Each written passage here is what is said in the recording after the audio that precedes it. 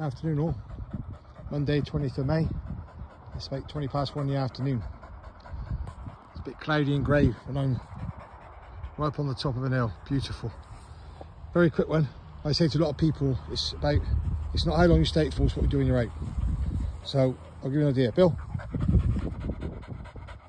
we've been here 10 minutes. All I've done is chuck this tennis ball into this long grass. I'll show you now. Yeah, sit up. Where's the ball? Have you seen it? Wait! Because of where we are, come at night time up here, there is deer, there is rabbits, there is foxes. There's probably the odd pheasant. There's lots of dogs. So now he's got to work, and today's windy, so the scent's been up by the grass, but now he's got it. But he's worked way harder for that than he would if I chucked on this grass. So remember people, it's not how long you wait for. Yeah, no, come here. Drop.